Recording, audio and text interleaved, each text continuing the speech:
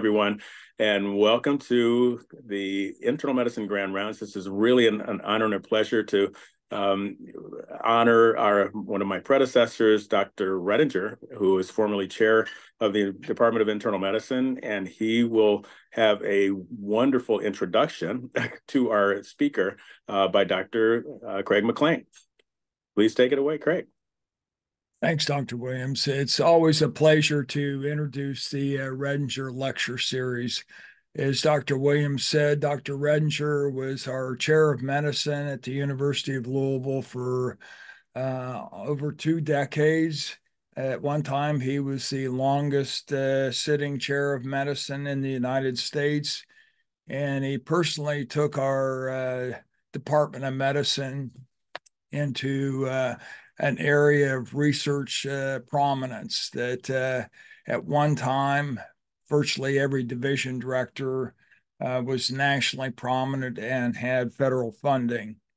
Dr. Reginger also understood the importance of camaraderie and teamwork, that even though the Department of Medicine seemed to be broke all the time, why we had parties at his house, we were always able to have a Christmas party.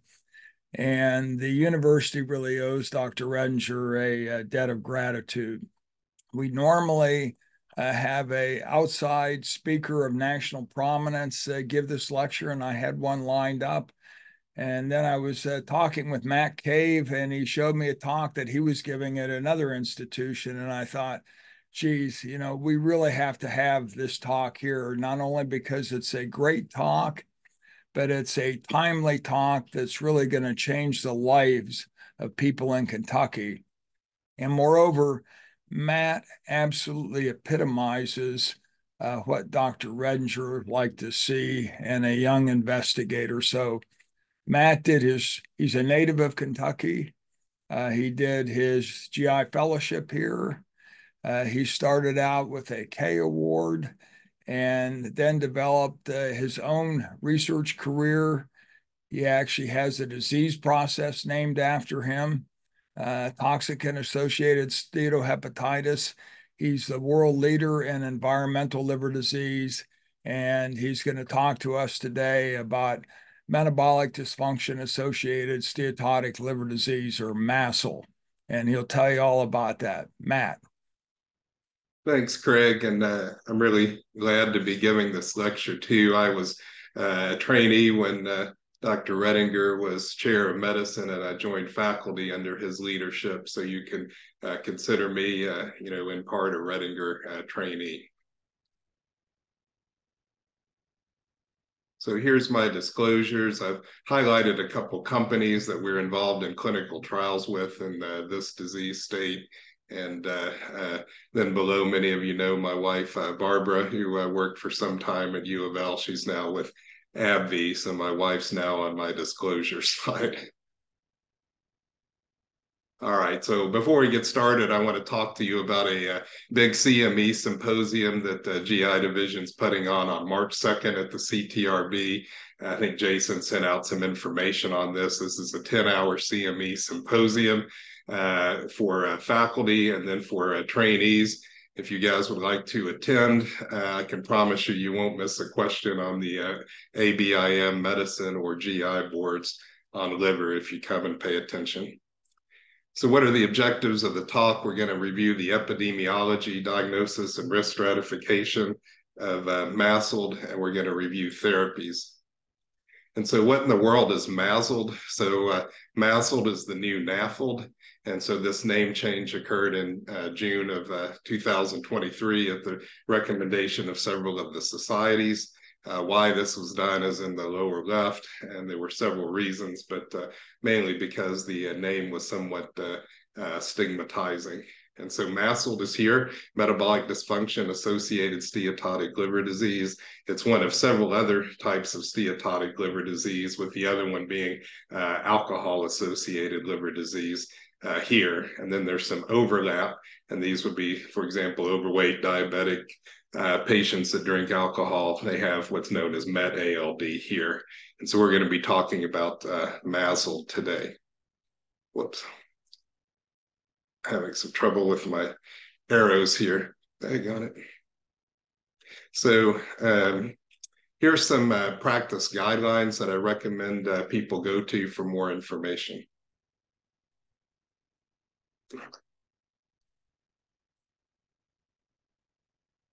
All right, so epidemiology.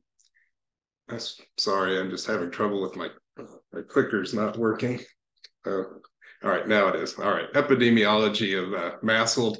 So MASLD is a chronic progressive disease, and so people will start with a healthy liver. They may develop fat in their liver. Most of them will have just fat alone without any inflammation or fibrosis.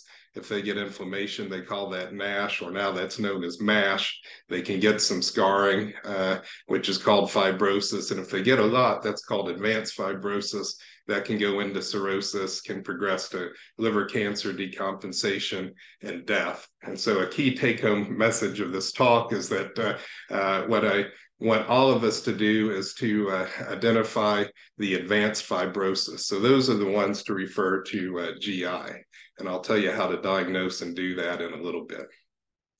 And the reason that I want you to focus on those that have the worst disease is that we can't see everybody in GI clinics that have this. So if you figure there's 3 to 4 million people in the US, it's estimated that about 100 million of them have MASLD, 20 million have the more severe form of MASH, and over the next 20 years, there'll be 4 million new cirrhotics. And so it's also important to know that there's a race and ethnic difference in disease prevalence. In purple is the prevalence of MASLD. You'll see that, or the percentage of all liver disease in different demographic subgroups, and you'll see it's always the most common, but it varies a little bit, and that's due to differences in a polymorphism called PNPLA3, which would probably be a board question for the GI fellows. We work a lot with liver transplant, and so if only 1% of these MASH cirrhotic patients come to transplant, this is just going to completely destroy the wait list time. So MASLD's common in US clinics, and so this is a key point. So Ken Kuzi and endocrine societies kind of been pushing this. So 70% of people with diabetes have NAFLD or MASLD, and 75% of people that are overweight have this. And so instead of stressing if you're in an endocrine clinic about who has MASLD and who doesn't, they actually recommend you just assume everybody's got it, and then you just move straight to risk stratification. And I think that point's well taken. This problem is getting worse. There's a rising incidence of MASLD. You can see how the numbers are worsening. And then we've all been concerned here about rising rates of obesity and diabetes, which are shown here in red and brown using NHANES data over time. But look at this red line. This is the rates of advanced liver fibrosis, which is rising even faster than the current epidemics of diabetes, obesity, and hypertension. So those were new data from the liver meeting this year.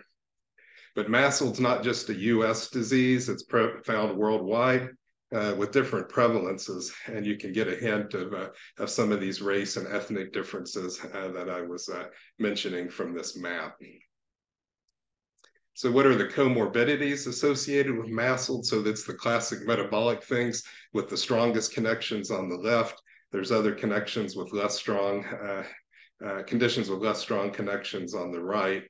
Craig mentioned our work on chemical exposures, which I'm just going to mention for briefly in a few slides. And so Craig mentioned this toxic associated steatohepatitis, which we described in 2010 in the local chemical workers. We've given grand rounds on this before, and I'm not going to talk too much about it, but I think in this particular Redinger lecture, it's important to note that this discovery was made using biorepository samples that were collected by Carlo Tamburo on the left, and later saved after Dr. Tamburo's death by Dr. Redinger and Dr. McLean, when there were some people in the institution that wanted to get rid of it.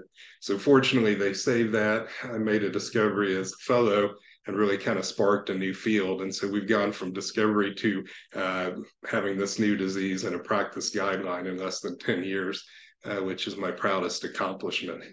A few developments in that field, which I'm going to discuss. include this one, which is really scary, from Lita Chatsy's group at Southern California. And she showed that levels of these forever chemicals called PFAS in pregnant moms are associated with the risk that the babies grow up to have NAFLD later in life. And you can see here, saw a couple of toxicologists on the call today. This is what I would call a perfect dose response curve for that risk. And here you can see the mom's exposures while they were pregnant here are associated with blood metabolites of the kids later in life, suggesting that these chemicals permanently reprogram metabolism. And so I mentioned this just because it's really scary. You know, what if this epidemic of NAFLD and liver fibrosis is in part related to things that our parents or even grandparents were exposed to? Where do we get some of these chemicals? Some were from foods, industry, such as the train derailment in East Palestine, personal and home care products, medical care. But I'm going to talk about food contaminants. And here's some resources where you can look up what some of these chemicals are. And I'm going to mention one thing here, which is kind of emerging, and I'm doing that for Dr. Williams' sake, because I know he's interested in plant-based diets. So what's known about red meats and NAFLD? Well, there's some epidemiologic studies that suggest a association between red or processed meat contamination and NAFLD. But when you look a little bit deeper, it's really consumption of heterocyclic amines, which are contaminating the meats, which have the higher odds ratios and really associated with NAFLD. And what are these heterocyclic amines that are shown here? Well, these are formed when you actually cook the meat in an unhealthy way. You grill it to above a well-done level, or you fry it, and then you get these HCAs. And so I mentioned these because David Hine in PharmTox, his lab, and Kennedy Walls, his recent graduate student, were looking at genetic polymorphisms in this NAT2 gene, which transform these HCAs into more toxic metabolites. And what they found is that the genotypes did modulate the toxicity of these exposures. And so I bring this up because this is UofL research, and it's related to red meats and plant-based diets, and it suggests that there could actually be a gene red meat cooking interaction. And so when we talk about these diets and NAFLD, it's incredibly complex, and UofL is leading the way in figuring out some of these complicated interactions. So back to reality and clinical practicality. How do you diagnose and risk stratify the NAFLD? So you rule out other liver diseases and you assess steatosis and fibrosis.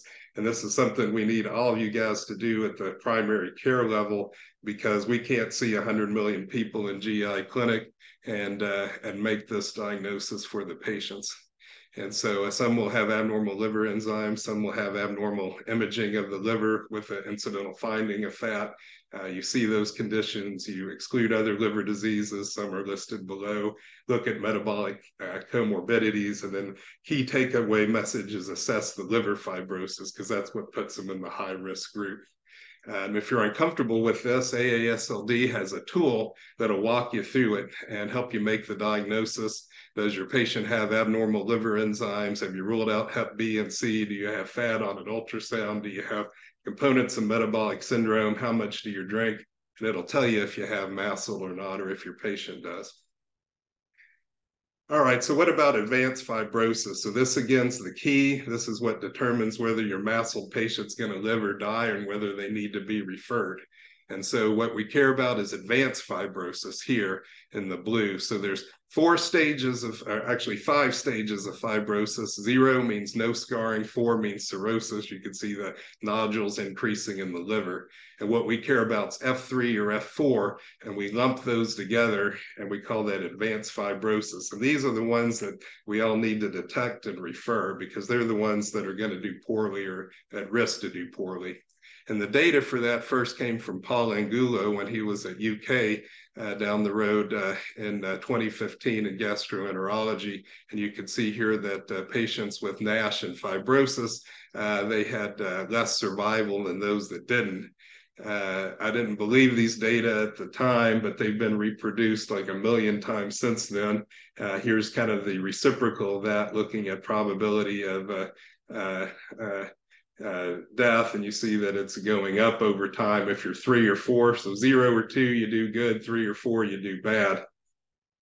Here's another way. This is looking just at the liver-related mortality by fibrosis stage, and here you see the 3 or 4, and sometimes the 2s are doing worse. This makes perfect sense. It's intuitive. If you got cirrhosis, you're going to be more likely to die of your liver.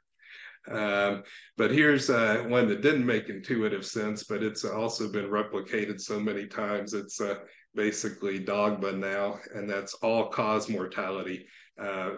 Depends on your fibrosis stage. So if you're F3 or F4, you're more likely to die of anything. And how do these patients die most commonly?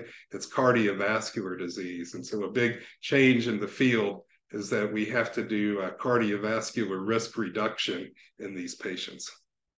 So we got to diagnose the fibrosis. So how do we do that? And so the traditional way, the tried and true, still the gold standard, but an imperfect gold standard is the liver biopsy. And this remains the only way you can diagnose steatohepatitis, or NASH, or now known as MASH, but it has some problems. And so one's variability.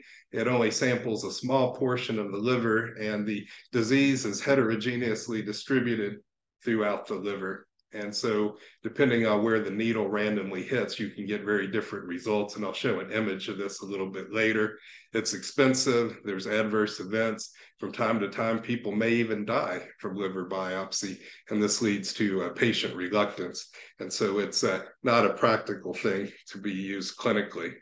And so what's the solution that's emerged over the last several years? And that's something that they call in the field NITs, non-invasive test. And so this is what I want you guys to be doing and ordering in your practice. You can order all these highlighted things in UofL Epic, or at least calculate the FIB-4. And so they're divided into simple scores, proprietary serum test, and then imaging techniques. And the simple scores are kind of like our MELD score in liver transplant.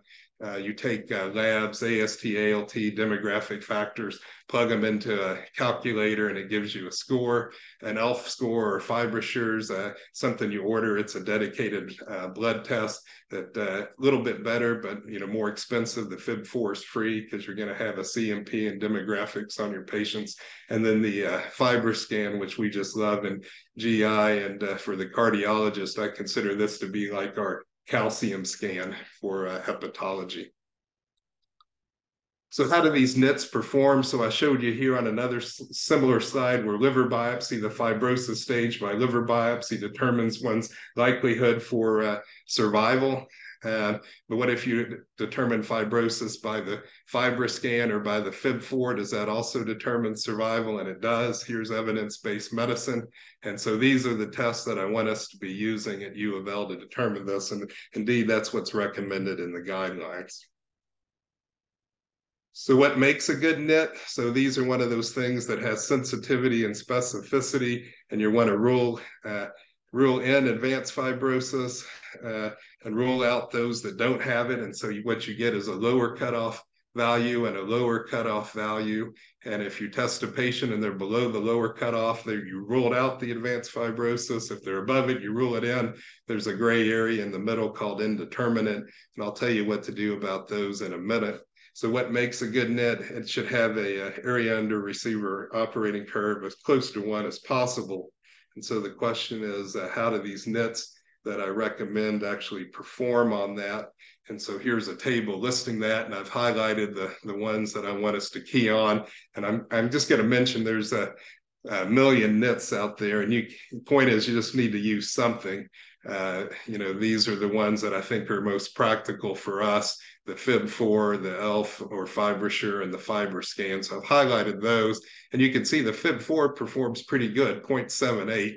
The liver biopsy is only 0.87 because it's an imperfect gold standard, so it's not that much worse than the biopsy. The ELF's a little bit better at the price of increased cost, and FibroScan's a little bit better still. So these NITs actually perform quite quite well. And you can see that you can move the cutoffs a little bit, and that'll change the sensitivity and specificity and performance. But I'll show you, here's a list of some of the cutoffs, and I'll talk about those a little bit more later, about which ones that I think we should be using in our current practice at UofL and really all of our clinics. So here's how you figure out the FIB4. It's on the MD Calc.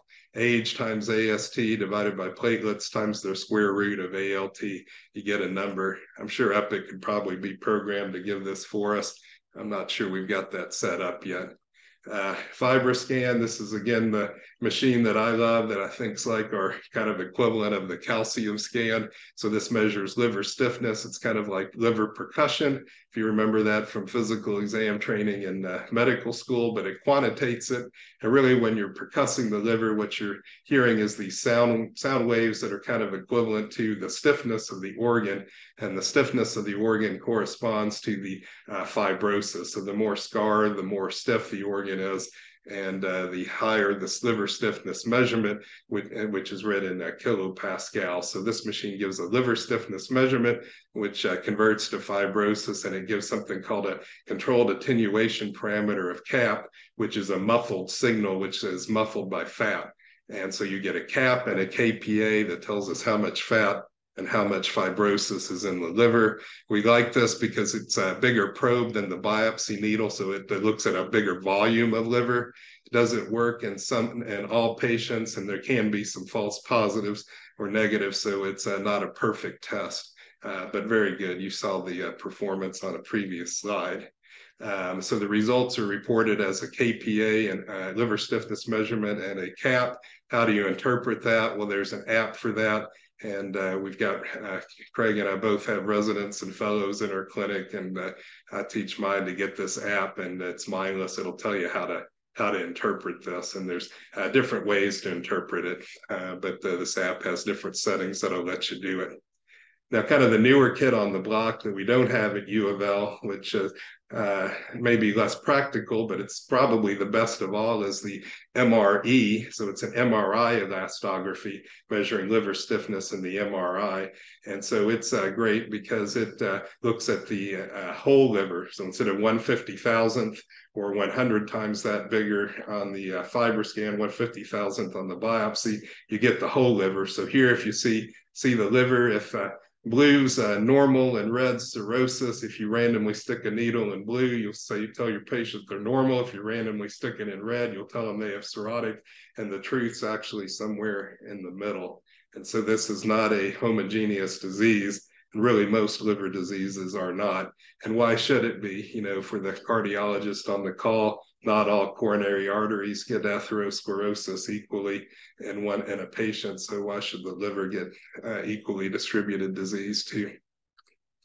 What about ALT? That's one thing I haven't talked about. ALT is not very good. And so, in fact, Sally Condon here, who was one of our graduating fellows with some of her classmates last year, she just had last week a paper accepted where she looked at the performance of ALT to diagnose steatosis that was determined by the FibroScan machine. And so what she found that ALT for the diagnosis of steatosis was no better than the flip of a coin. In some cases, it was actually worse than random chance to diagnose who had fatty liver. And likewise, it performs incredibly poorly, perhaps even more poorly for liver fibrosis.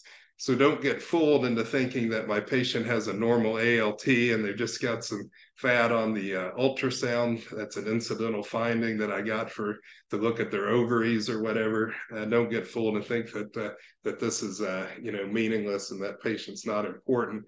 You have to use the the FIB4, which has ALT in it, but is really a much better test for the problems that we're talking about. So those that have done the GI service at Jewish know this too. We have patients with alcohol-associated hepatitis that can die with normal ALT.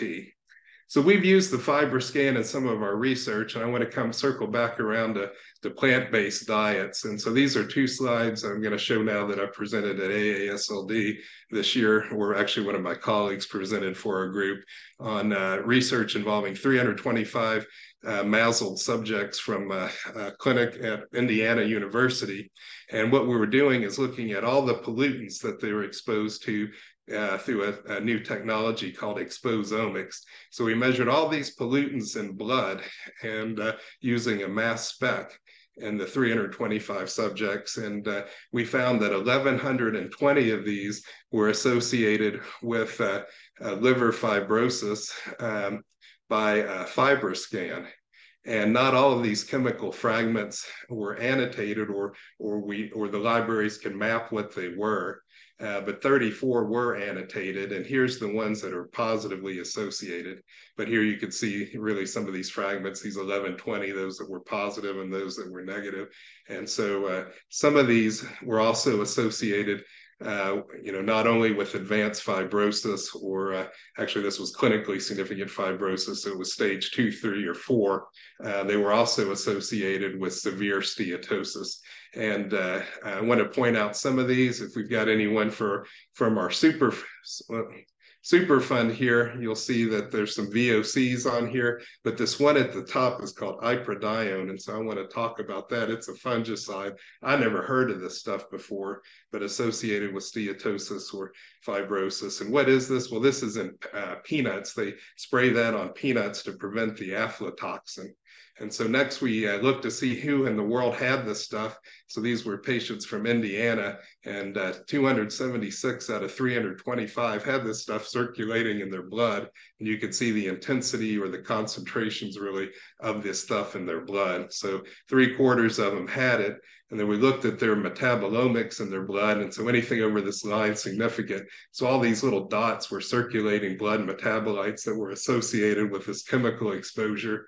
And then here we did a pathway analysis, and pathways associated with steatosis, fibrosis, and both liver steatosis and fibrosis lit up, including the top 4, B6 carnitine, keratin, and fatty acids, suggesting that maybe exposures to this chemical modified these liver disease pathways to contribute to the observed association in liver fibrosis and steatosis. So I point this out. I mentioned earlier a red meat contaminant, which could be driving some NAFLD physiology. So is the solution a plant-based diet to avoid all that? Well, perhaps, but not if your plant-based diet's contaminated with some toxic pesticides.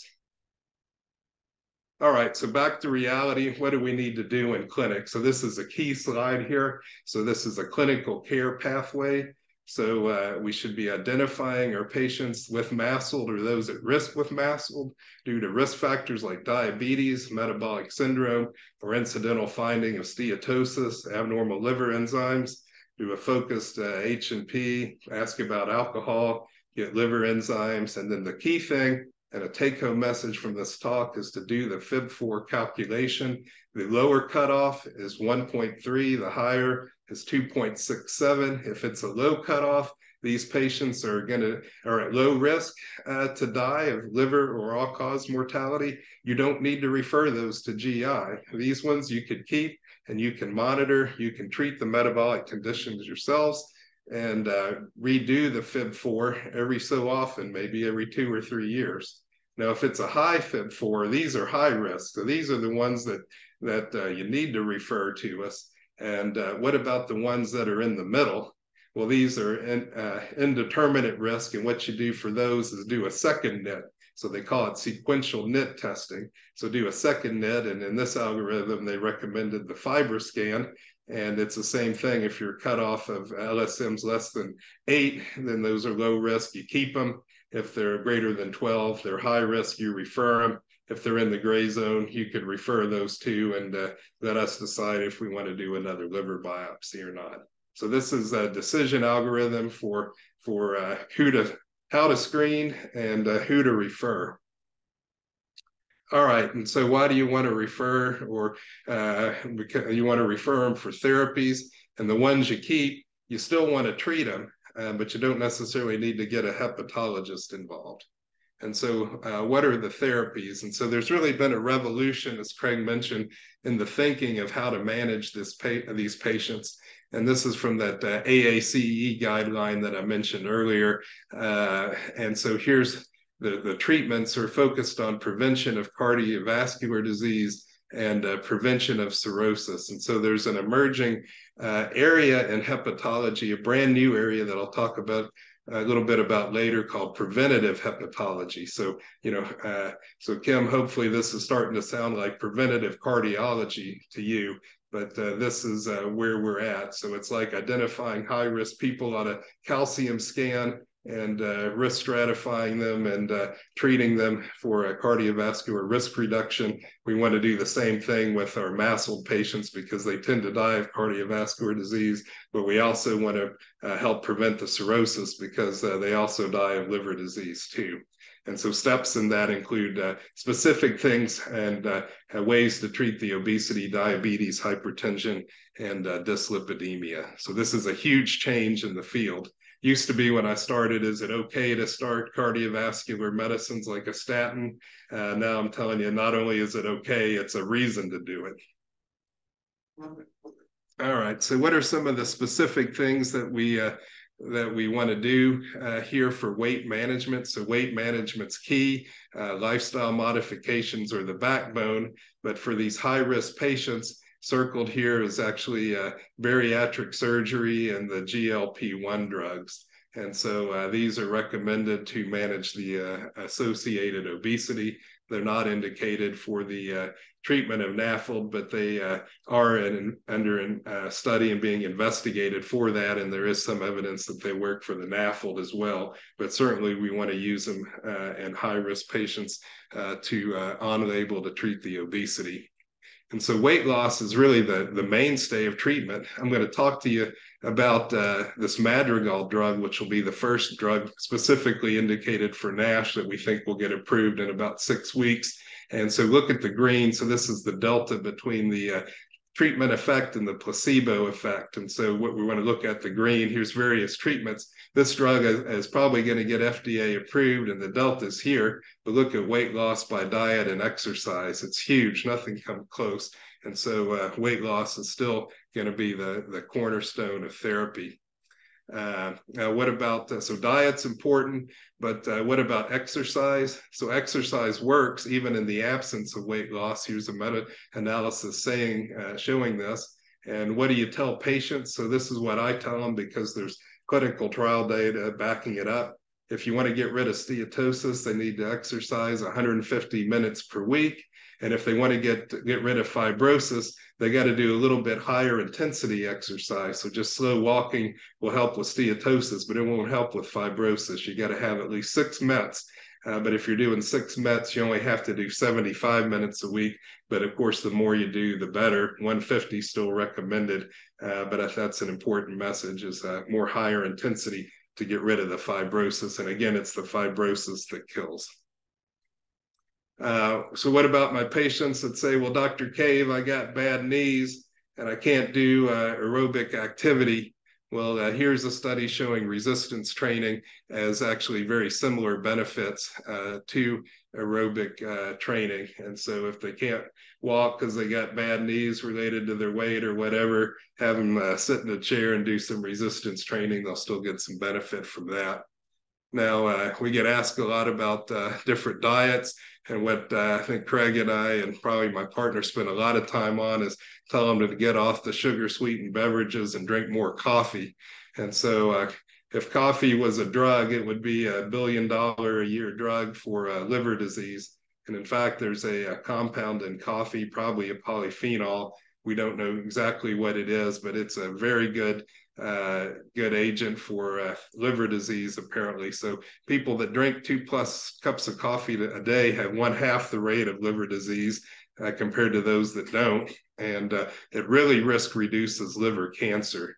And so this is why my partner, Dr. Barve or Steve McClave, are never going to get bad liver disease, because they drink coffee like it's going out of style. And anecdotally, when I tell this to patients, they tell me the same thing in my NASH clinic. Well, Dr. Cave, hate coffee. It's putrid. I can't even stand the smell. And so I would love a fellow or resident to do this study. I believe that patients that love to drink coffee, they don't come to fatty liver clinic because the coffee keeps them out. And those that do, every so often I'll get one that says, "Oh, well, I'm glad you told me that because I just love coffee." And they're the ones that have F0 to F1 fibrosis and don't need to be there anyway. So this is actually in the European guidelines to drink coffee. It's not in the American guidelines, but I'm a big believer. There's even animal models now for NAFLD where you feed them ground up coffee beans and they get better. So what about medical weight loss? So I talked about the GLP-1. So they improve NASH in up to 60% of patients, but they don't improve fibrosis. And that's been shown in 2 phase 2 clinical trials.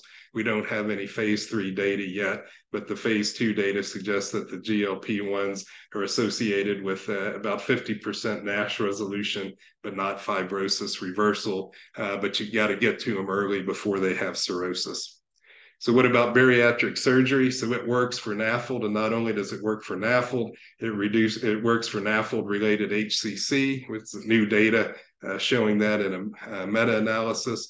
And then what about cardiovascular events in patients with NAFLD that get bariatric surgery? More new data here. And they show decreased events in those that get bariatric surgery versus no surgery here.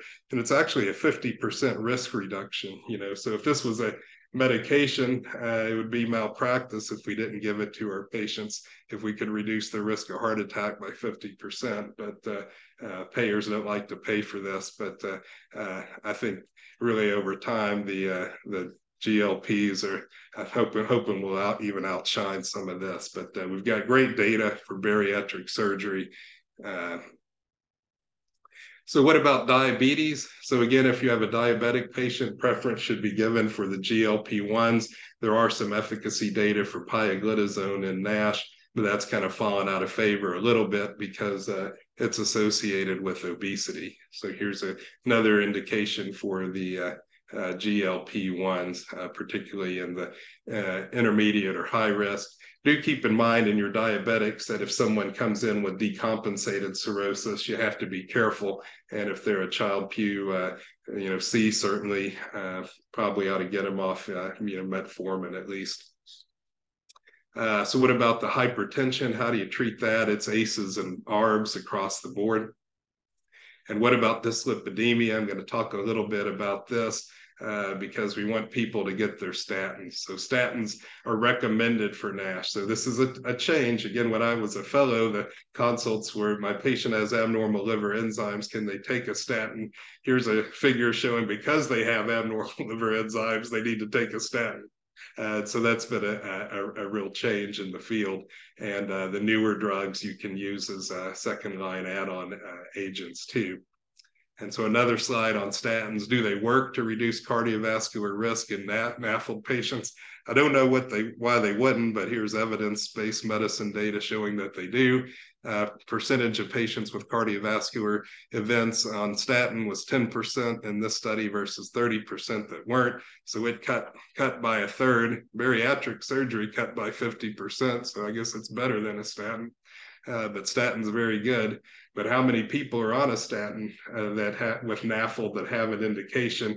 Well, only about half of them are. So that's if one key take home was do the FIB4 on your patients, a second key take home is put the ones on statins that need it, that have NAFLD.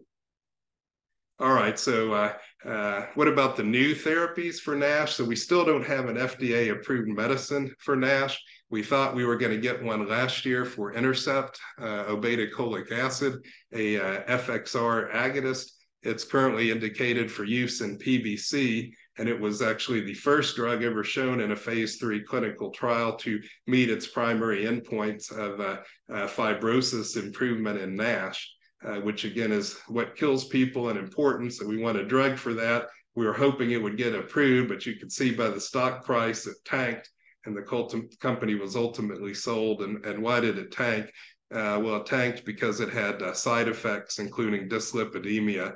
And although it was had demonstrated efficacy, FDA advisory panel concluded that the risk from side effects was not worth the benefit, and voted unfavorably for this drug. But there's hope for the future. And so this drug has got a PDUFA date of March 14th. So in 6 weeks, we may have the first drug from NASH. This is a small company, Madrigal, and you can see how it's doing on its stock. So it jumped up here based on press release showing that it met its phase 3 endpoint 2, and it was associated with significant improvements over placebo from NASH resolution. So it made the NASH go away, and it also made the fibrosis go away. But do look, it's not like a Hep C drug, it's more like an IBD drug. It only worked in a quarter to a third of patients, but this was up to 3-fold better than the placebo. And what are its side effects? Well, it has good side effects. So it's a thyroid beta agonist, so it makes the liver selectively hyperthyroid. And when it does that, the hyperthyroid liver burns off the fat, and its side effect is it improves blood lipids as well. And so the way that this works is there's thyroid alpha and thyroid beta receptors. And the alpha receptors are the ones that are in the heart and the eyes. And so you activate those, you get the exophthalmos and you get the tachycardia. But when you activate selectively the ones in the liver, you get that, make the liver selectively hyperthyroid and make it burn off fat, not only within the liver, but also in the blood, and you decrease the fibrosis along the way.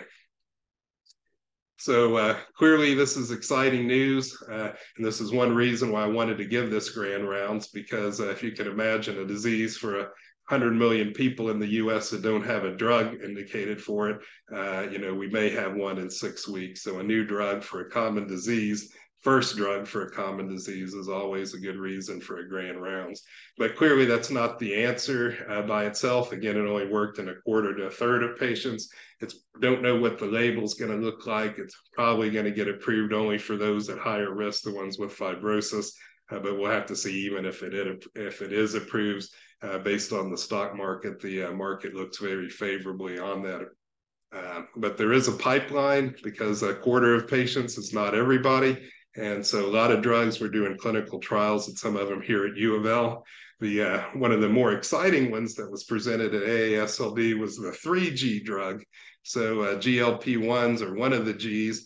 There's also gastrin and glucagon as well, and receptor activation. And this drug from Lilly, retatrutide, activates all 3 of those receptors. And look at this. This was NASH resolution. So at the high dose of the drug, it cured the NASH basically in 93% of patients in 48 weeks. So they had no liver fat, or less than 5%. So on liver biopsy, the fatty liver was completely resolved in 93% of patients in 48 weeks. So, and this was, of course, associated with massive weight loss too. So this is incredibly exciting. We might have a drug in the future that can cure this disease in the majority of patients, just like we did with hepatitis C a few years ago. So where does this put us in terms of public health? So you can imagine, with 100 million people, started with those sobering numbers. This is a huge public health problem. And again, this is like hepatitis C. We did this several years ago in terms of what's a public health agenda in terms of the human economic burden, making people aware to get tested, making providers aware to test them, which is why we're doing this today, treatment and care, policy. But what I want to talk to you about is models of care to finish up with. And so there's a vision that I have. We don't have this yet, but you can imagine when we're doing prevention of cardiovascular disease and prevention of cirrhosis, that we need a dedicated clinic for this. And this is this new field of preventative hepatology. And so there's only 1 or 2 papers on this in PubMed. And I was just on an advisory board for Novo Nordisk with a bunch of really bright young hepatologists from across the country that are launching this field. They're calling themselves preventative hepatologists. And I've never heard of this before, but these were very bright young people. They were hepatologists, and most of them had done the obesity medicine boards too. And so they were kind of like a hybrid between a hepatologist and an endocrinologist. And they were doing all these things that I mentioned to treat the patient holistically. And so this is really, the NAFLD clinic can be reimagined as the birth of a new field of preventative hepatology, which again would be analogous to preventative cardiology. And so this is exciting. And, my vision would be for us to consider launching such a clinic at UofL Health with the objectives of to reduce all-cause mortality, improve the comorbidities. We've got a new bariatric surgery and endoscopy clinic coming with Dr. Liu, so we can interact with them as well as the other relative specialties, prescribe the new MASLD medications, which we should have approved in as little as 6 weeks, and enroll people in clinical trials. So my second vision before I close is just some work we're doing for military and veterans health. So MASLD is also a huge problem in the VA. And there was last year, maybe 2 years ago now, there was a lot of talk on burn pits, and there was legislation with Joe Biden on the burn pits, which led to a congressionally directed medical research program. And several members of the Department of Medicine responded to that to investigate causes of MASLD in veterans related to wartime chemical exposures. And we received 3 awards on that, one to Manrita Belong on burn pits, and then myself and Dr. Watson got 2 others looking at the VOCs related to Camp Lejeune exposures, which you may have seen those ads on TV. So this is a second new focus is on military and veterans health and our GI group related to MASLD.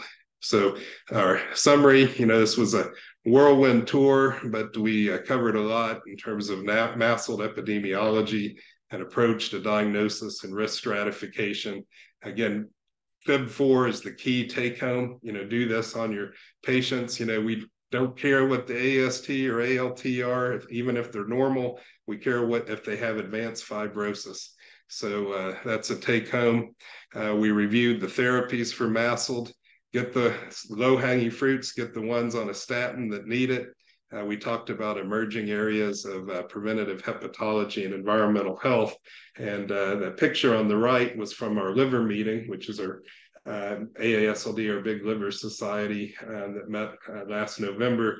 And when I started doing environmental health about a decade ago, we were happy when they put our poster in the last row, because the last row was by the bathroom, and then maybe somebody would come and look at our research on their way in and out of the bathroom, because that was the only time anybody would come by to talk to us. But we've been getting the word out, and now environmental toxins and liver disease abstracts were highlighted in the best of the liver meeting, which is the wrap up at the end. And so we have 2, one from my group, and then one from our Juliana Beyer, who was one of our prior COBRA mentees, and Craig's hepatobiology and toxicology COBRA from Pittsburgh. And so it's been really fun to kind of help push that field forward.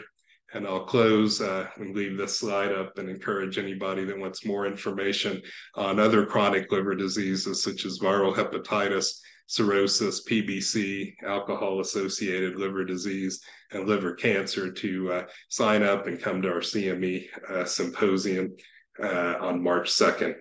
And you can get to that through these links here. So I'll end there, and happy to take questions.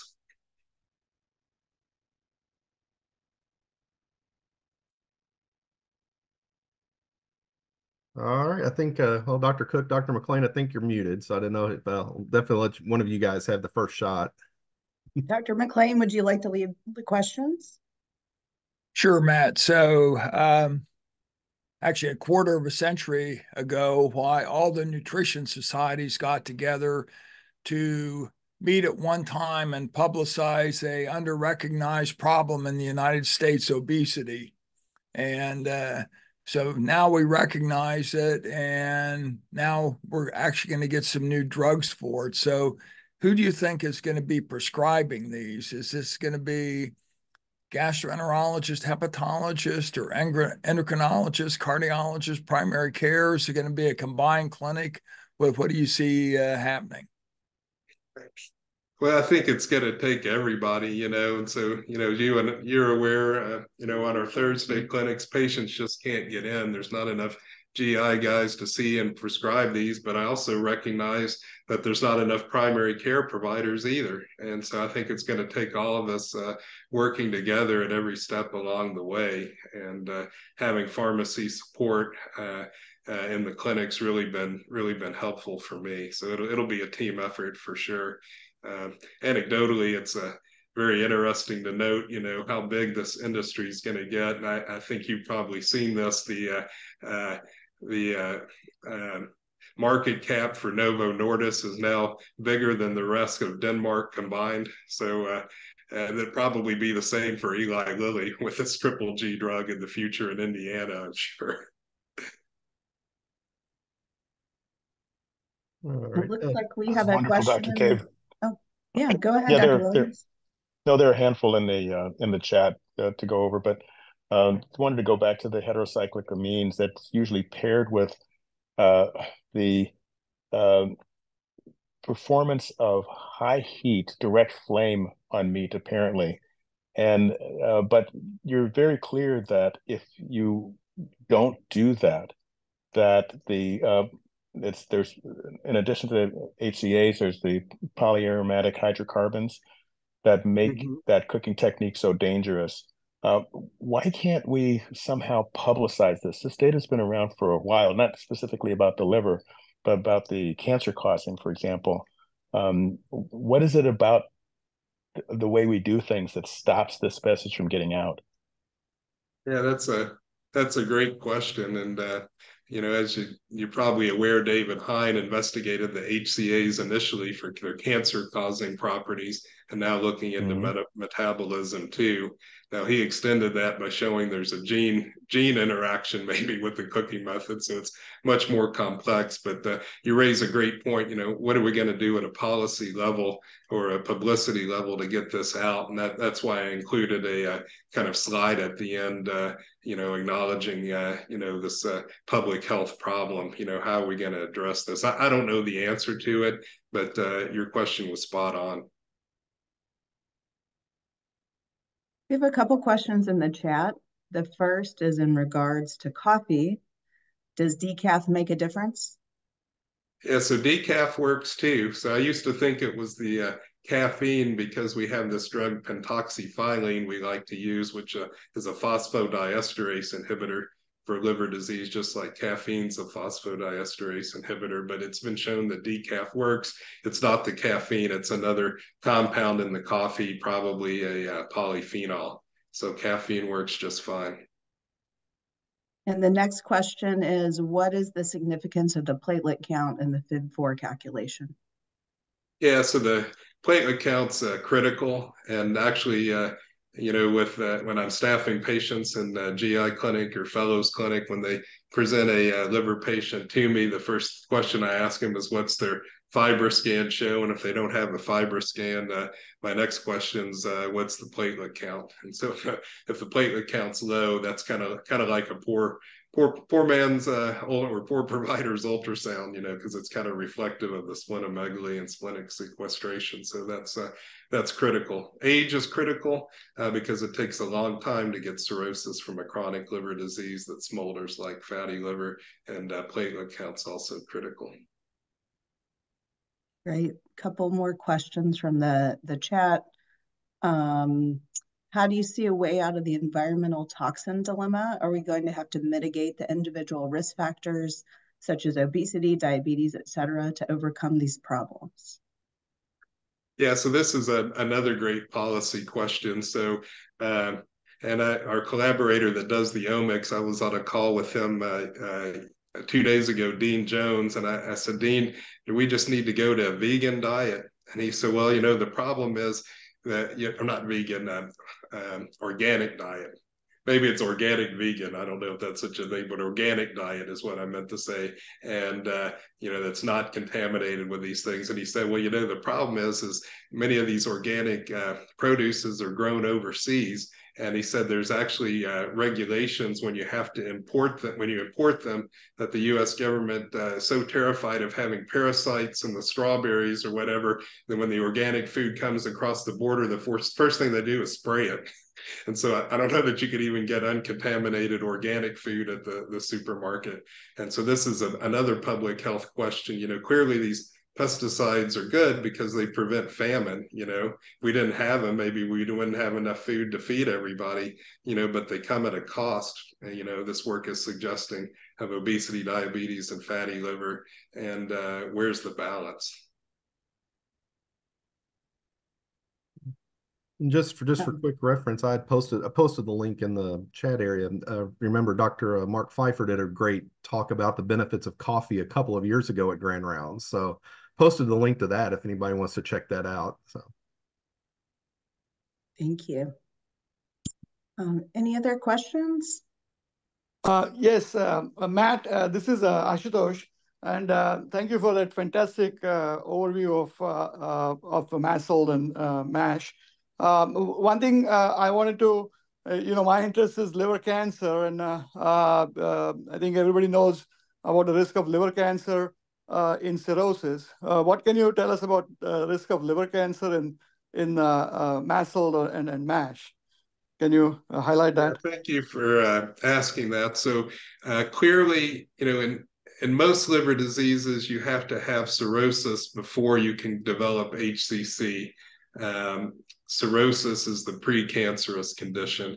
But in some liver diseases, such as viral hepatitis B, and also with fatty liver, you can get hepatocellular carcinomas in non-cirrhotic patients. Now, with fatty liver, they usually have some fibrosis, but not always. And I just had a clinic patient with this.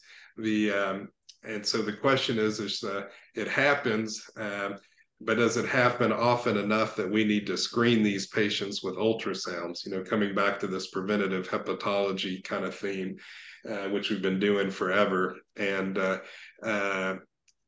it's been determined on cost-effective analysis that it's not cost-effective to screen non-cirrhotic NAFLD patients for HCC. So it's not recommended by the societies, but clearly these things do happen. I have a personal belief that some of these are going to be ultimately found to be associated with environmental toxins. And there's actually large multi-center epidemiology studies ongoing in for example, southeastern United States to look at metal levels. And this is one I think Craig knows about from interactions with animadiel and some of the, I think it was cadmium and around Durham, North Carolina, that they're seeing cancers in. And so I think that's going to hold up. So the other answer to Ashutosh's question, drink your coffee. So coffee has an incredibly strong effect on decreasing liver cancer. And then there's a question in the chat about exercise. And 75 minutes of heavy exercise or 150 minutes of standard exercise like walking will decrease your NASH risk. One more question from the chat, Dr. Cave. Dr. Murphy in primary care asking about the cost of FibroScan, suggesting that for motivating patients to make lifestyle changes, imaging over, for example, like a FIB4 calculation may convince them to get more serious and make change, but potential costs associated with it. I don't think it's very high. It's in the low hundreds, and Ashutosh may know better than me because he's the one that's reading most of those now. But I do know that these are covered. I've never referred a patient that for FibroScan that came back complaining that they didn't get the bill. And in fact, what I found is that patients love FibroScans. So if I order an MRI because they've got a liver nodule and I think they may have liver cancer, they never call for the results. But if they get a FibroScan, by God, they're calling immediately because they want it. And they want to get it every year because they want to know if it's getting better or worse, even though we don't need it every year. So patients love FibroScans, Dr. Murphy. So they're on Epic, and I'd encourage everybody to consider ordering them. But if you look at it from a public health standpoint, for cost effectiveness, the FIB4 is what's recommended. But for any one patient, it may be motivating for them to go. And sometimes when patients lose weight, I send them back because I want to see, they can see that the fat's gone. They lost 20 pounds and the fat's gone and the fibrosis got better. And that's motivating to them too, I believe, to maintain that weight loss. Dr. Joplin dropped in the chat $127 for FibroScan. Yeah. So Dr. Barvey's not going to get rich reading these. And it looks like someone let us know that there is a dot phrase in Epic to calculate the FIB4. Not sure a full phrase, but it starts with .FIB4. Okay. All right. Well, it looks like we're here at our 9 o'clock closing time. Dr. McLean, did you want to say any closing remarks? No, I just want to say this was a fantastic grand rounds, and we encourage everybody again to come to the liver conference that we're putting on early in March. So the residents or anybody affiliated with UofL can register and go there for free on that, and continue to refer patients to clinic. Thank you. Great. Thank you. And thank you so much, Dr. Cave. Everybody have a great week. And just real quick, I did put the link to the liver symposium in the chat. So if anybody wants to scroll back up just a little bit, you can find it there. And also, Dr. Cave, we got you a bat.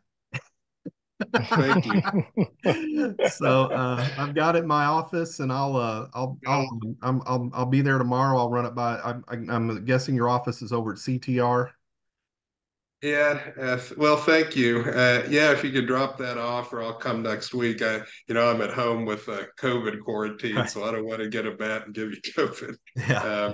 And I got a text from Dr. Sadlow, and I should mention this too, that and this was one of my memories of Dr. Redinger too, and a couple of them. So in his picture, he had a blue suit on. So that's why I put on a blue suit to remember him. And I remember him in his blue suit sitting in the front row of grand rounds, even after he retired, he came religiously. Yes, and he did. Henry asked me to mention that. And that's a fond memory I have of Dr. Redinger. Fantastic. Yes, thanks for giving this talk in his honor. So Dr. Cook? Yes. So you'll be doing Cardinal Minute though, right? I sure will. Yeah. So fantastic. we'll close this session, and then Dr. Cave, if you just want to close out and then actually come right back onto the same Zoom link, just you and Jason and I will do that, and we'll record our Cardinal Minute quickly. Thank you everyone so much for coming to this excellent talk. Thanks everybody.